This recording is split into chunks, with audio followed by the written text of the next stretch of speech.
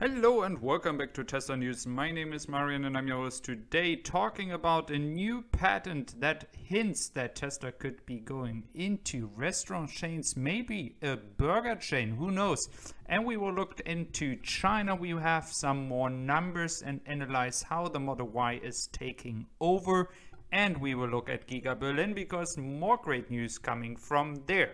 So let's start with China first. So we do have some TikTok users that do think they are funny by kind of attempting that there is like a Model X brake failure. And now the Tesla Chinese legal team has went against those kind of people, and those had to apologize publicly because it was just a stunt. It was just for entertainment. That's what they said.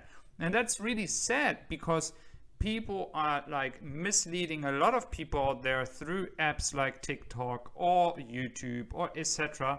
And they don't realize how they hurt a brand like Tesla, because people that watch that might think, well, I'm not going to buy a Tesla right now. So I find it really important and really good that the Chinese legal team of Tesla is going against those kind of people, showing that they are not going to accept that people are misleading potential consumers out there. And this is something that should be happening not only in China, but maybe in other countries as well, when people are just doing false stuff.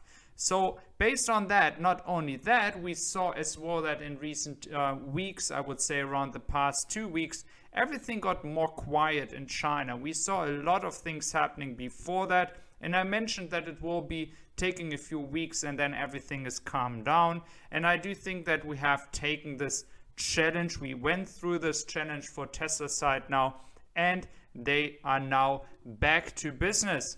Looking again at some numbers here, we do see, which I find really interesting, that for April, the Model Y is taking over the Model 3. That is something that I find really important, because that's something we will see in the next few months continue. And once Austin and Berlin are starting to produce the Model Y, this will be the time when the Model Y is on track to be the best-selling car for Tesla, and at then some point in the future, the best-selling car in the world. Not only that is some great news, furthermore, Tesla is leading as well when it comes to the models and the brand awareness and the brand in case to the competition here. The numbers are still great and they are further growing, and don't underestimate, we do have Austin and Giga Berlin coming to launch and produce cars at the second half of this year. And maybe the competition might thought, well, we are catching up, but now Tesla is going 10 steps ahead again. And this is how it has worked in different tech companies like Apple in the past. Always when the competition thought they are catching up, Apple went further ahead, further with the quality, further with the design.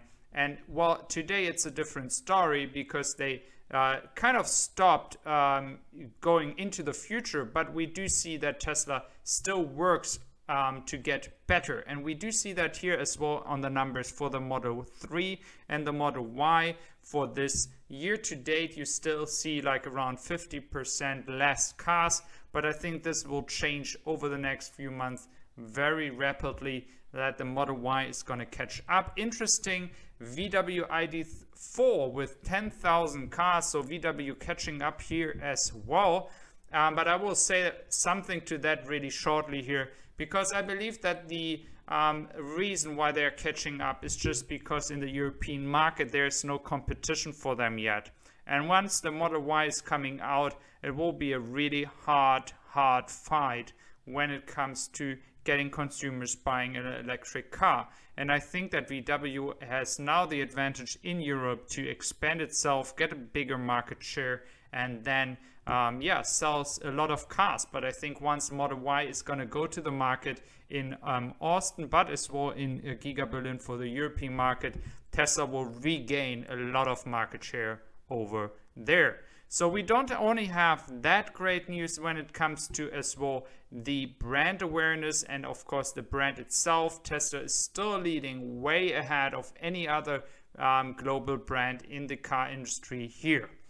So we do also have some really good news when it comes to a patent, because it's a patent like for the name Tesla, using the name Tesla when it comes to a restaurant or maybe a burger chain. And I'm not kidding here. We have seen that online, that actually Tesla is trying not only to be a leading global brand, as we just saw here on the paper, we also see that Tesla is going further, using the power of its brand to be able to sell any kind of services and maybe drinks and food in the future at supercharging stations.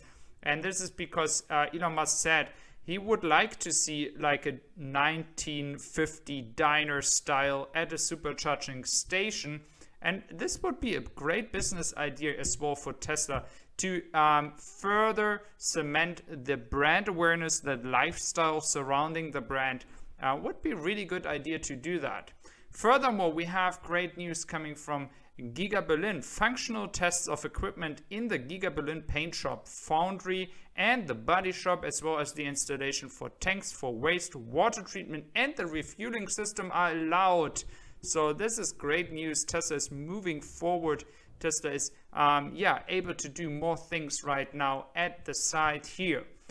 Just as a reminder for all those who don't know that, in Germany you're not allowed to work 24/7 without a permission, and Tesla has the permission to work 24 hours a day inside the Giga Berlin factory site. So that's really important. They get a lot of time to prepare all the machines. All the production lines can be installed right now already. So they're not wasting any time here. They're installing everything. And just give me my word here, or take my word here.